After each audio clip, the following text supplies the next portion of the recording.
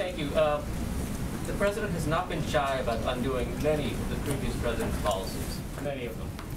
Why not undo this one, particularly since the Taliban have abrogated already what they agreed to back in Doha with President Trump? You're referring to the agreement that President Trump made with the Taliban in February of 2020, which set a deadline, be out by May 1st, 2021.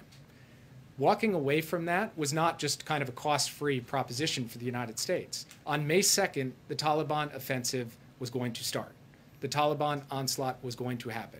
And the question facing the president was, would increasing numbers of American troops be in the teeth of that offensive, or would we draw it down and try and give all the capabilities necessary for the Afghan government and the Afghan army to step up to that? That is the decision that he took.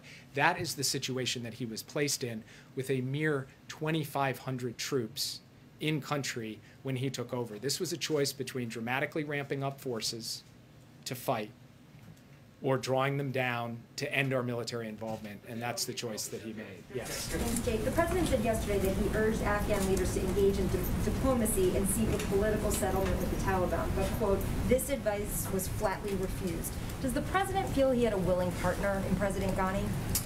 Look, I would just say the president was reporting the facts as they unfolded. I'm not going to characterize anything about President Ghani at this point, who is no longer a factor in Afghanistan, and I don't think there's much merit in me weighing in more deeply on him.